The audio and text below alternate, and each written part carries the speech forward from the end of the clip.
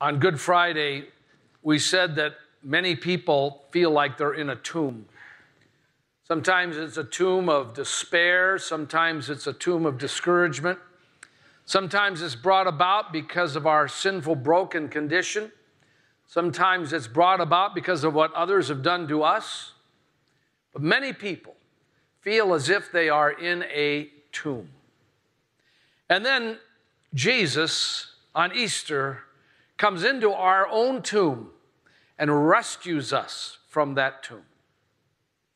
And that's the good news of Easter.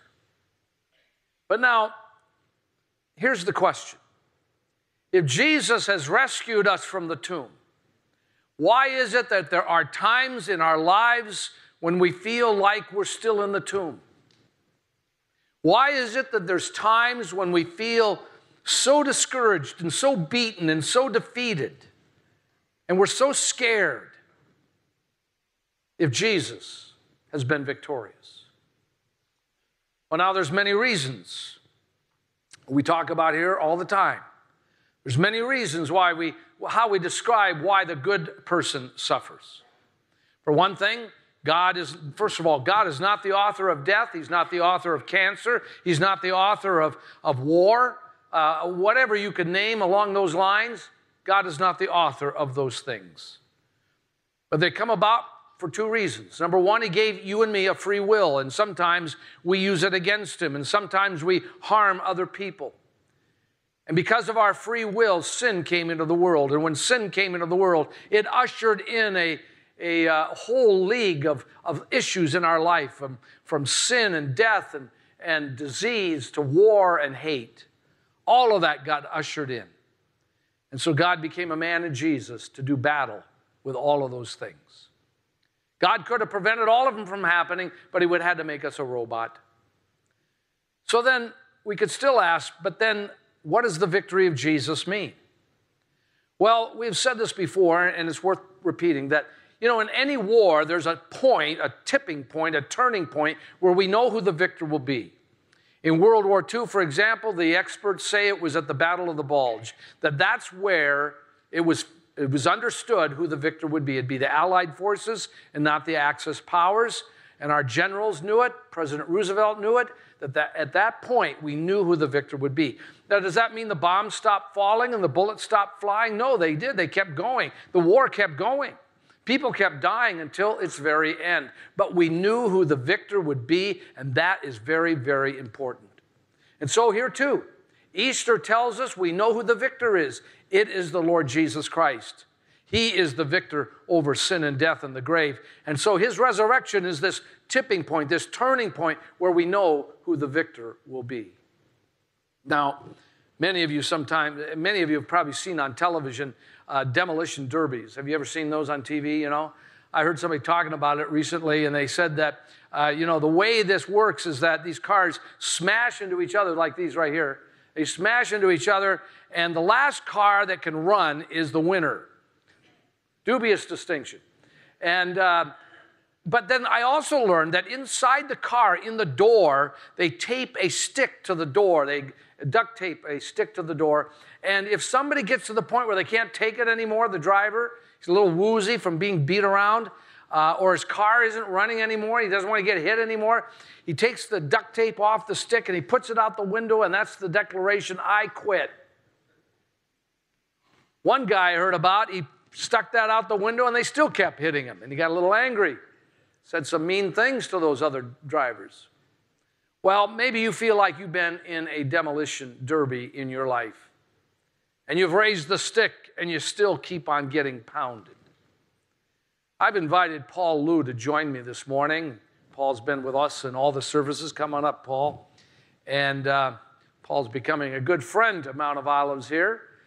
And he's been with me last night for the Saturday service and this morning for the first service this morning. And so I know your story, Paul, and I know that you've been in a demolition derby for a long time.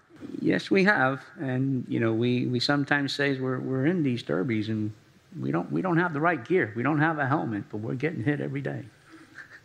So what's your story? What's happened to you? Yeah. Well, for us, Our story started about 10 years ago with our oldest daughter.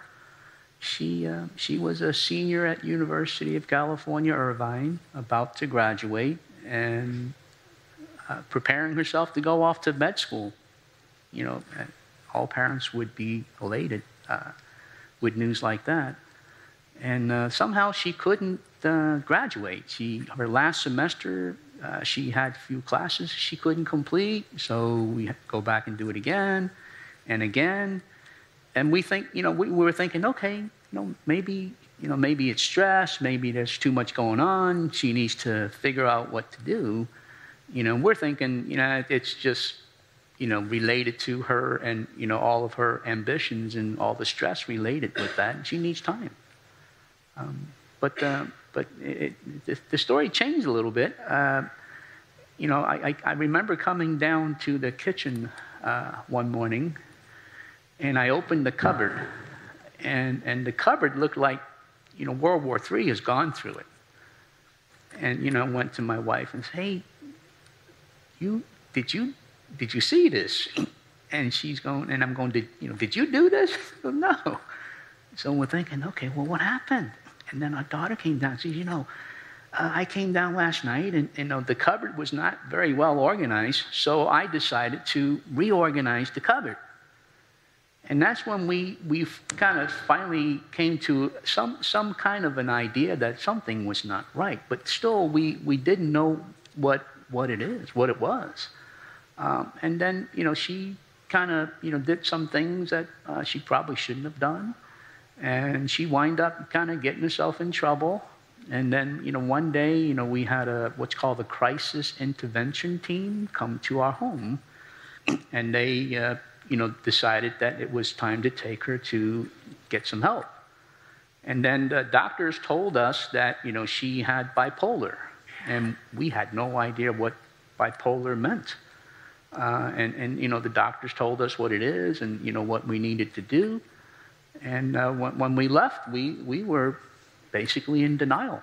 And so was our daughter. She didn't think there was anything wrong, and we didn't think there was anything wrong. And we kept thinking, well, this is something we can fix. We can do this. Dad wants to fix things, so I can fix this. It's I got the easy button. I can fix this. And then after a while, the reality came that, we can't fix this. It's not something that, we can fix. And that kind of was like a turning point for us. And our lives started to become like in limbo. We didn't know what was going to happen next. We had no idea what's ahead. And we started to have guilt. We started to feel shame.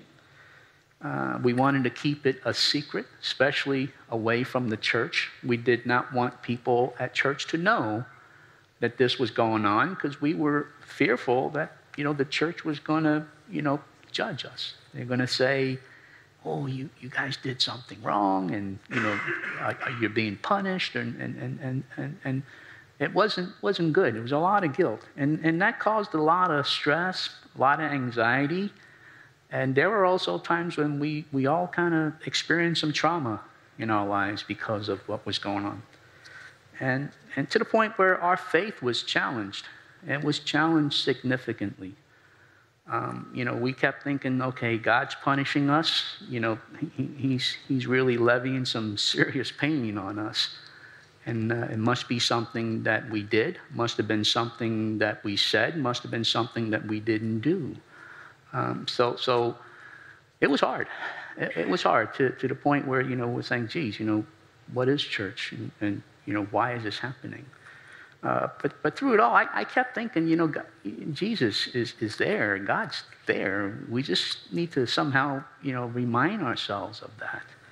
And one Bible verse that always comes to me is Matthew 11:28. That says, "Come to me, all who are weary and burdened, and I will give you rest." And that's, when we put the stick up. We need help today. We're going to need some help to get through the day. This is 6 o'clock in the morning, and we got a long ways to go. I'm going to need some help. And we started thinking that way. And then we came across this organization called NAMI, which is the National Alliance on Mental Illness. And we started taking classes that's offered by NAMI to try to help family members and others on, number one, understanding what is this sickness that we call mental illness, and how does this happen, and what we can do as family members, as parents, and things that we can do to help. And this was really very, very helpful for us, to the point where my wife says, you know, we need to volunteer. And we need to help other people that are kind of, you know, in the same situation, because look what this has done for us. So we wind up, you know, becoming volunteers. And I wind up volunteering for for FaithNet, which is the faith-based component of NAMI, which is, you know, what I do. And, you know, I go to various faith organizations. I come to churches like this and tell my story, you know, because the reality is, you know, from what we learn from NAMI is, you know, 1 in 5 in the United States suffer some form of mental illness in every year. Every given year, about 1 in 5 of us. So we're not alone, and we very quickly realized that, you know, we're not the only ones that are suffering, and, you know, and very likely there are people kind of, you know, they may be like us a few years ago, where we were like, we don't want to tell anybody, because, you know, it's wow, you know, our life is going to change. People are going to think different of us. So we started to do that, and recognizing that, you know, God's there.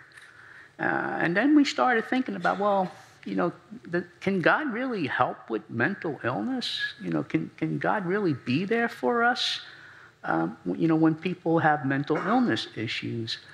So I read the Message one day, and I came across this passage in Matthew 4:24. And it says, people brought anybody with an ailment, whether mental, emotional, or physical. Jesus healed them, one and all. So as I read them, I'm like, whoa, okay, I got this. You know, I think Jesus knows how to deal with this. We just have to trust him. We've got to believe that he's going to be there for us. You know, I mean, he's told us to go to him, and he's going to give us rest. He's going to help us out. When we put the stick up and say, not today, we need some help, Jesus is going to be there for us. So we find a lot of comfort knowing that, you know, Jesus is there, and there is always hope through God. So this is why, you know, I do what I do now. So thank you for your time. I wanted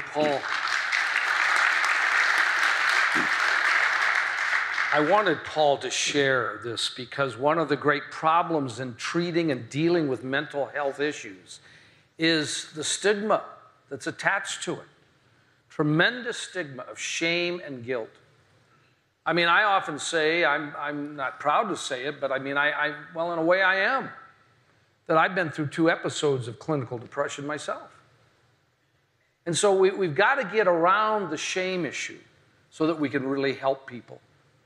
It's the biggest problem in dealing with mental health issues, is the shame and the guilt, the stigma. So we got to get around that, and that's why I wanted Paul here. One of the reasons, I mean, it takes a lot of courage to get up here and tell your own story, doesn't it?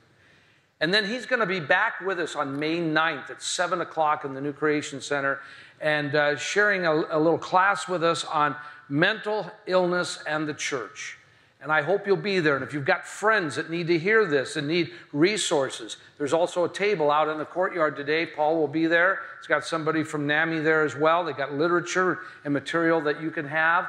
We're here. We want to be a resource and a place where it's okay to have problems, and it's okay to ask for help, and that we're going to love you no matter what. So thank you, Paul. Give him a big round of applause.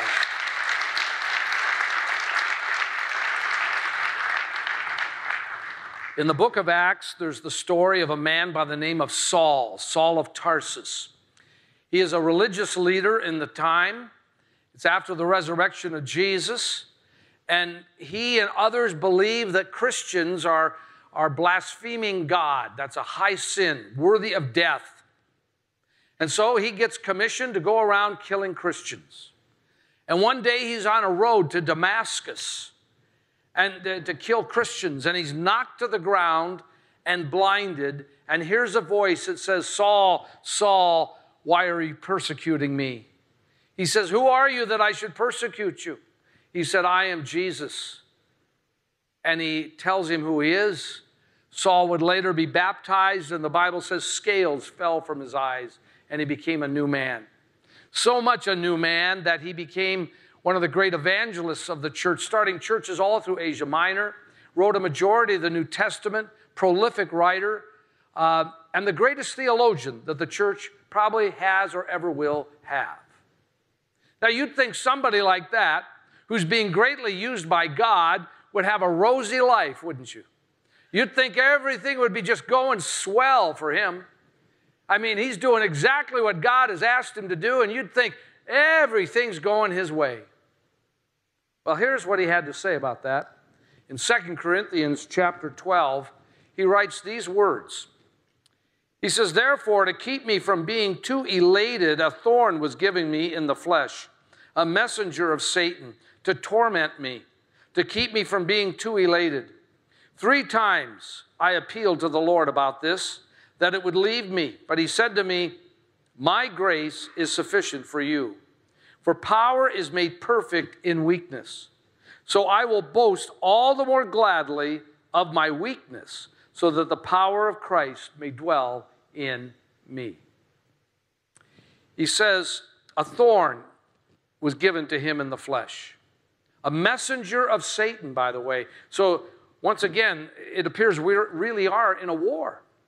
And this thorn in the flesh doesn't come from God. It comes from Satan. And we don't even know what it is. It's a thorn in the flesh, he calls it. Theologians for years have speculated as to what it is.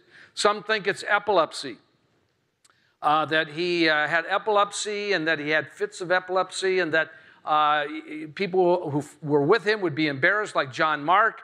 John Mark left him on one of the missionary journeys. We don't know exactly why. Some have speculated it was because of epilepsy. Some have speculated it was because he had bad eyesight, was maybe going blind. Because at one point he writes a letter to a church and he says, "See with what large letters I'm writing to you." So maybe he's going blind, or maybe he's just being a typical pastor who likes to be bold in proclamation, yell and scream on paper and a large print. Or maybe he's going blind. We never know. We never understand what it is. It's almost like you could fill in the blank. And maybe that's what you and I ought to do. We ought to fill in the blank about this thorn in the flesh. It could be addiction. It could be mental health issues. It could be cancer. It could be any number of things, a marital crisis, a family crisis. It could be a many number of things, this thorn in the flesh. And then he says this, "I prayed 3 times that it would leave." Prayed 3 times. Maybe you've prayed 3,000 times. I prayed 3 times that it would leave, and God said to me, "My grace is sufficient for you." My grace is sufficient for you. You see what this means for us in our lives is that because Jesus Christ has conquered the grave, he promises to walk with us. He promises not to abandon us or leave us, that his grace will go with us. His grace is his strength, and that will sustain us. And he promises to not abandon us. And when he comes again and establishes his kingdom forever, it won't be cancer that wins. It won't be mental illness that wins. It won't be addiction that wins. It'll be Jesus, because we know who the victor will be. And so now as we walk, we see moments of healing. We see moments of restoration. The Bible calls those the first fruits of the resurrection. We see those things happening. It's early spring. It's early spring, not just here, but in this spiritual war. It's early spring. We know who the victor will be. And God says, hang in there. I'm not going to abandon you. My grace is sufficient for you. Brennan Manning, the famous writer, former Roman Catholic priest, in one of his books, he tells the story about John Kavanaugh. John Kavanaugh was a man who was struggling. He wanted clarity about what he ought to do with his life. He wanted to know what he ought to do with the second half of his life. He was confused. He was struggling with figuring this out, praying about it. So he decided to travel to Calcutta and to work for 3 months with Mother Teresa. Mother Teresa runs an orphanage there, or did in the day when she was alive, and ran an orphanage helping these orphans that were in the most dire poverty you can imagine. Sickness and death reigned everywhere. Mother Teresa is one of the great heroes of our time. And he went to meet with Mother Teresa after he got there, and she said, "What can I do for you?" And he says, "You can pray for me." She says, "For what can I pray?" He says, "Pray that I have clarity." She said, I won't pray for that." "You won't pray for that? Why won't you pray for that?" She says, "Because you've been clinging to clarity. And that's not what you need." He says, "But you seem to have such clarity." She laughed and said, "I don't have clarity. But what I do have is trust. I trust God. And I will pray that you learn to trust God." And that's the message for us. When we're in that demolition derby, when we're getting beat up all over the place, he says, "Listen, my grace is sufficient. I will see you through this. I will not abandon you." Easter means that God has not forgotten you and has not abandoned you and will not walk away from you. And he says there will be someday, somewhere, somehow, a resurrection for you. My grace is sufficient. Let's pray. Lord, we thank you today that your resurrection means that we know who the victor will be. We're even seeing now the first fruits of the resurrection. But Lord, you remind us again and again through your resurrection that you will not abandon us, you will not walk away from us, you will not ignore us or forget us, but that you will walk with us through the challenges and the disappointments and the heartache that we encounter. And that, Lord, you promise somewhere, somehow, there will be a resurrection for us too. Help us to trust you. In Jesus' name, amen.